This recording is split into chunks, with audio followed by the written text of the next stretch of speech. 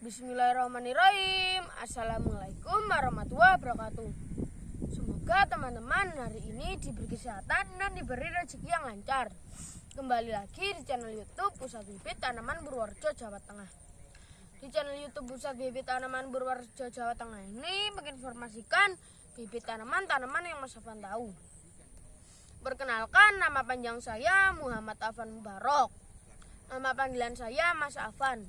Sekarang ini Mas Afan membuat video di tanggal 11 September 2022. Di tanggal 11 September 2022 ini Mas Afan mau menunjukkan bibit Gamelina.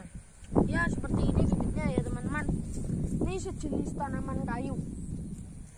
Ya, itu sejenis tanaman kayu ya teman-teman. Ya, Gamelina sejenis tanaman kayu. Ya, sejenis tanaman kayu ya. Ini bibit Gamelina.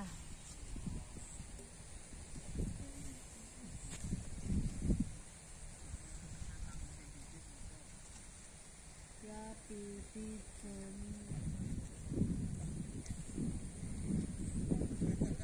Gamelina Mas Afan. Ya. Ini bibit Gamelina kurang lebih 10.000 bibit. Ya, kita ke sana teman-teman.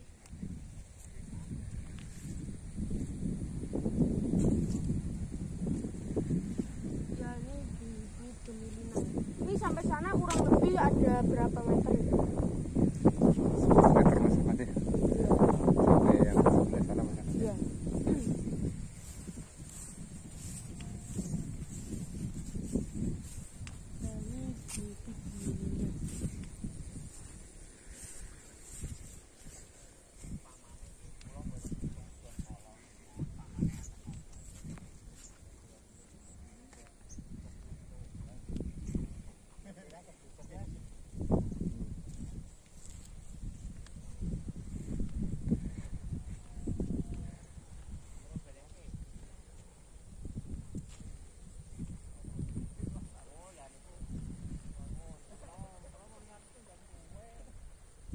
Ya, bibit Gamelina kurang lebih 10.000 batang.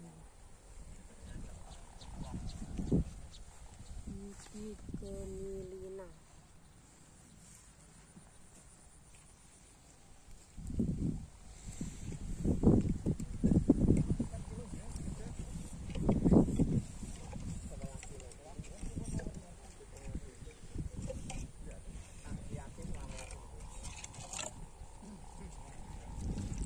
Ya, untuk teman-teman semua Mas Afan ya, ini Mas Afan membuat video menunjukkan bibit Gamelina Mas Afan ya. Bibit Gamelina dengan ciri daun seperti ini Mas Afan ya. Dengan ciri daun seperti ini ya. Ya, seperti kayak di sini kayak ada lancip-lancipnya gitu. Ya, di sini seperti ada lancip-lancipnya gitu ya teman-teman. Adapun fungsi pohon Gamelina ini diambil kayunya Mas Afan ya? Diambil kayunya. Diambil kayunya sangat bagus Mas Afan ya? Sangat bagus dan pertumbuhannya juga sangat bagus Mas Afan ya? Ya, ini Gamelina ya teman-teman. Ini ada yang masih kecil-kecil. Ini dari ukuran 60 untuk yang paling besar Mas Afan ya, ukuran 60 paling besar ya. Untuk paling kecil ini 20 dari yang terkecil juga ada Mas Afan ya, 10 cm kayaknya ya teman-teman. Dari yang terkecil sampai yang paling tinggi sekitar 60-70 cm Mas Afan ya, belah sana. Ya, bibit Gamelina Mas Afan ya. Kita lihat sebelah sana lagi Mas Afan ya. Kita balik lagi ke sana ya teman-teman. Ya. Untuk yang sebelah sini masih kecil-kecil Mas Afan ya. Yang sebelah sana yang sudah ukuran 60 sampai 70 cm Mas Afan ya.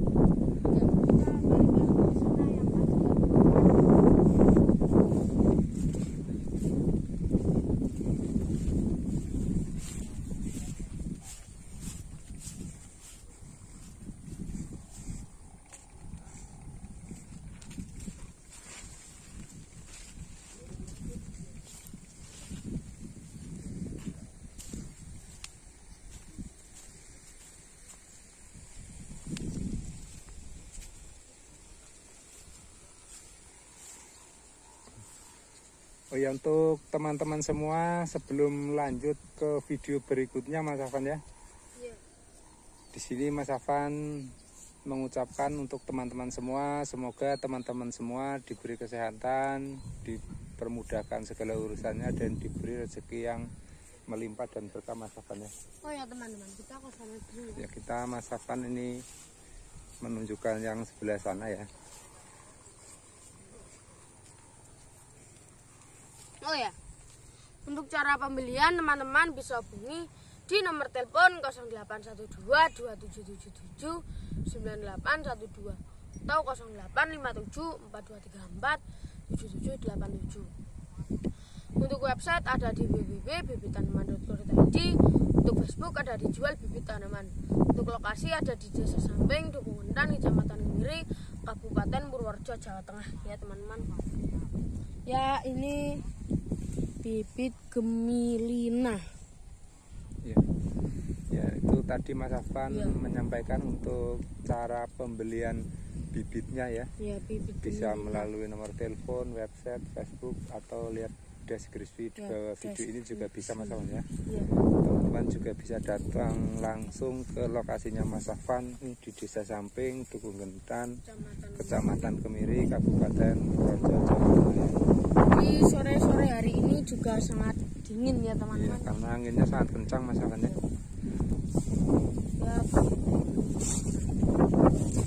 Bibit Gamelina.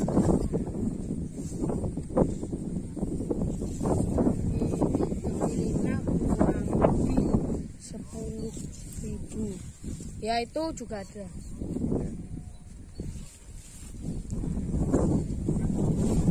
Jadi untuk teman-teman semua yang ingin berkebun pohon Gamelina, silahkan bisa order ya. 0812 2777 9812 atau 0857 4234 7787. Untuk website ada di www.bibittanaman.co.id. Untuk Facebook ada di Jual Bibit Tanaman. Untuk lokasi ada di Desa Samping, Dukungan, Kecamatan Kemiri, Kabupaten Purworejo, Jawa Tengah. Ya, benar sekali untuk teman-teman semua ya. Untuk teman-teman semua yang ingin berkebun pohon Gamelina, silakan order bibitnya di tempat Mas Afan ya. Bisa melalui telepon dan juga website, atau datang langsung ke lokasi Mas Afan juga bisa ya.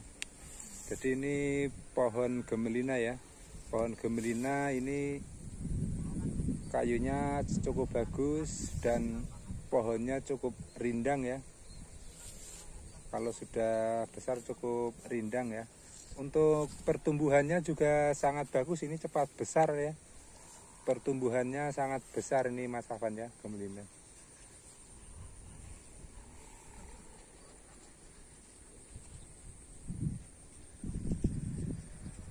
Ya, bibit Gamelina.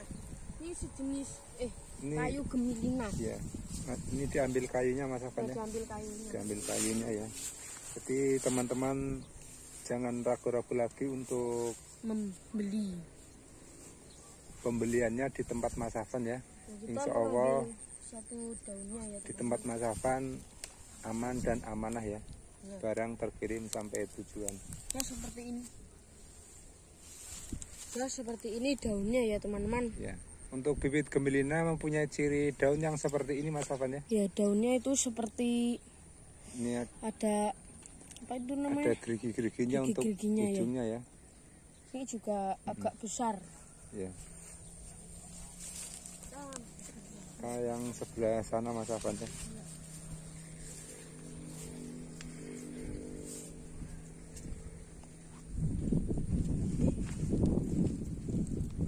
Ya, ini akarnya sudah tembus, apa ini namanya? Ini baru keluar akar serabut Mas Afan ya. Ya, akar serabut. Baru keluar akar serabut. Insya Allah ini aman nih Mas Afan ya. Aman. Dalam pengiriman ini insya Allah aman Mas Afan ya. Iya. Karena masih serabut untuk yang keluar akar ya. Iya. Dan bibitnya cukup sehat Mas Afan ya. Sehat Daunnya sekali. hijau, mengkilat. Batangnya juga sangat sehat Mas Afan ya. Iya. Ya. Jadi untuk yang ukuran segini ini siap ditanam Mas Afan ya, siap dikebunkan.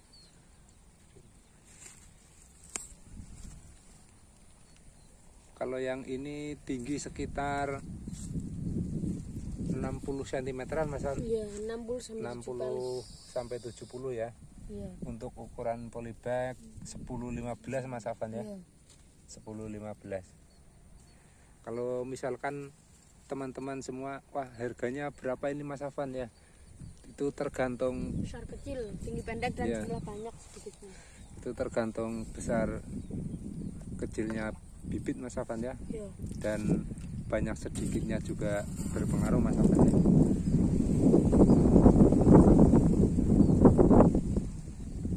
Sekarang ini Mas Afan diulangi lagi Mas Afan ya, menunjukkan bibit Gamelina. Gamelina Mas Afan ya. Gamelina. Bibit Gamelina. Untuk daunnya seperti ini ya. Iya. Jadi ini sangat cocok dikebunkan dan ini kayunya sangat bermanfaat Mas Afan ya. Iya. Karena kayunya ini juga termasuk tanaman yang keras Mas Afan ya. Iya. Seperti itu teman-teman.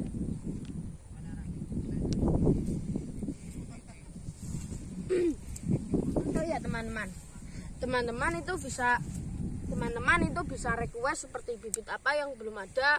Nanti kalau Mas Afan ada bibitnya, Mas Afan nanti videoin atau ngevlog ya. Itu Mas Afan nanti kalau ada yang teman-teman apa itu namanya nge-share bibitnya, bibit apa yang belum ada ya. Untuk teman-teman yang minta bibitnya apa, jangan lupa ya klik tombol subscribe, like, share, dan komentar biar tidak ketinggalan videonya Mas Afan selanjutnya.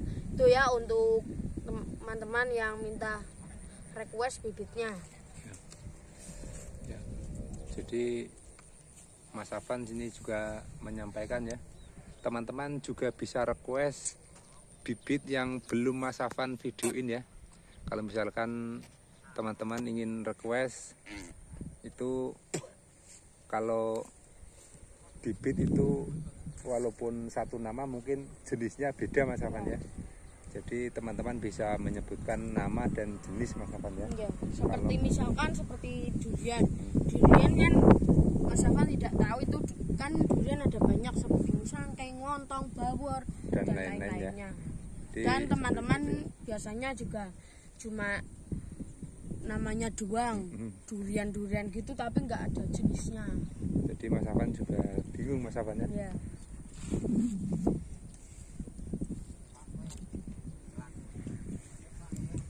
Ya kita balik lagi ke sana ya teman-teman. Kita balik ke sana Mas Afan. Ya.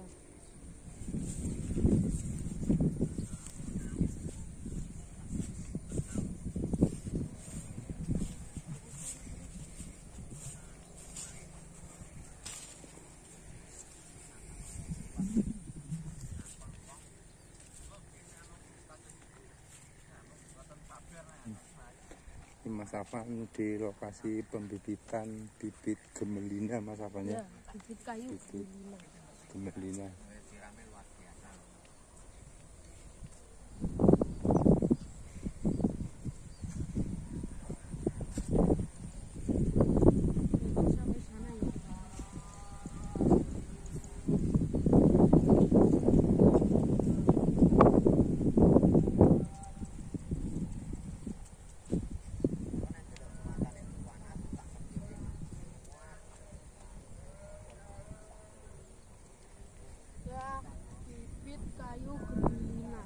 Bibit kayu Gamelina Mas Afan. Ya.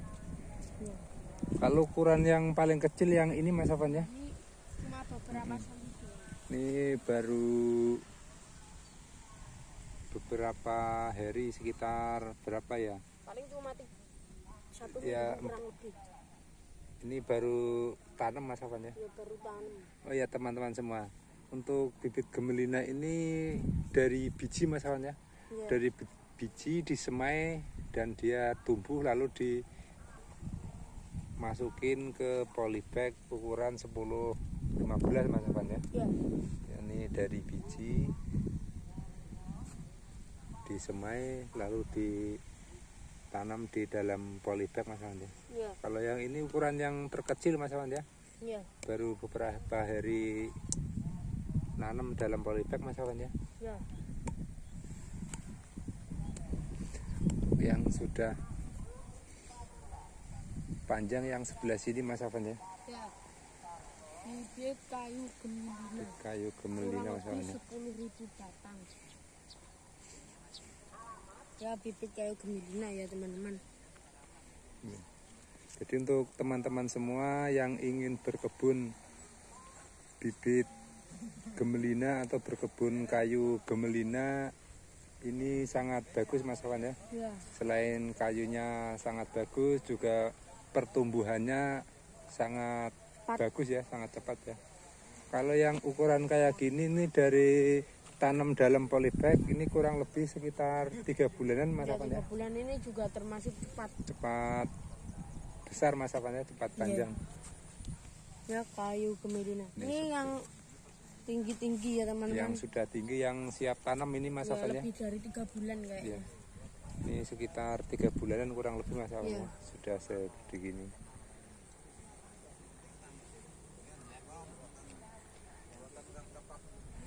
Jadi untuk teman-teman semua ya, jangan ragu-ragu untuk pembeliannya.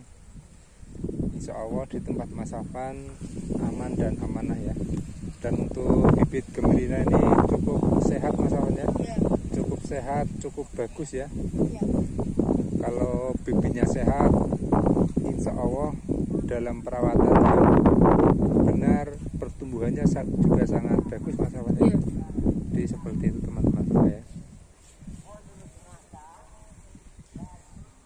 Gamelina.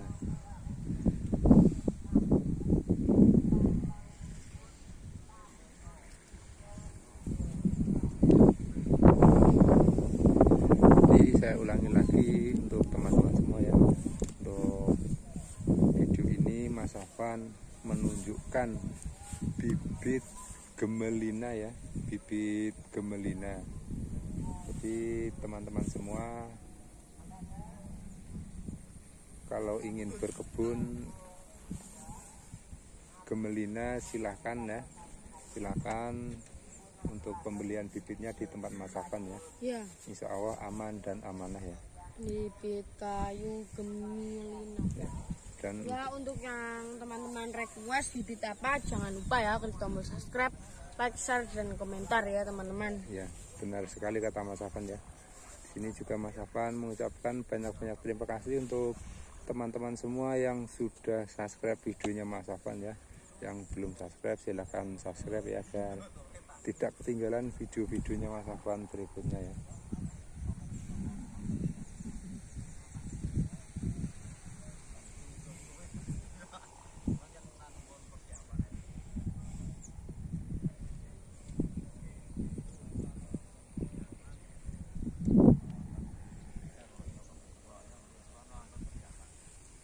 Ya, bibit kayu Gamelina.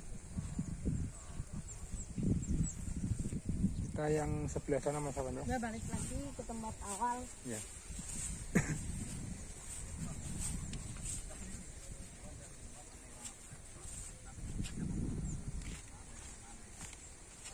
Kita balik yang sebelah sana Mas Afan ya. Ya. Sebelah sana. Oh ya, untuk teman-teman semua, untuk bibit Gamelina ini insya Allah aman Mas Afan ya. Ya. Ini yang sudah digeser atau dijabut dari ini ya, dari tatanan dari nanam ya. Ya. Ini yang paling tinggi ya Ya. teman-teman.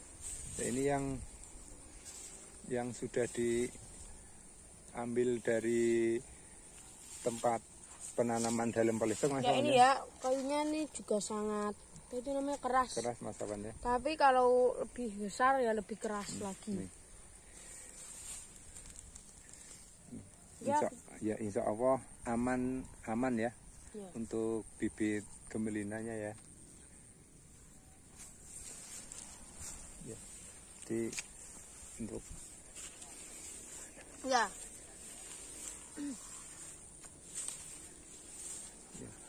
Terima kasih untuk teman-teman semua ya yang sudah subscribe, like, share, komentar ya. Jadi untuk teman-teman semua jangan ragu-ragu lagi untuk pembelian bibitnya di tempat Mas Afan ya. Oh ya teman-teman, untuk pesan-pesannya karena bumi kita sudah tua, panas kering, kadang juga ada penebangan pohon secara liar dan pembakaran hutan secara liar. Yaitu untuk pesan-pesannya. Dan untuk teman-teman jangan lupa ya untuk subscribe, like, share, dan komentar. Dan teman-teman juga bisa melakukan menanam bibit satu pohon. Ya walaupun teman-teman membilang tetangga-tetangga juga bisa. Dan teman-teman bilangnya gini, ayo teman-teman kita melakukan menanaman bibit ya seperti itu. Ya untuk teman-teman jangan malas bertani ya. Terima kasih. Semangat!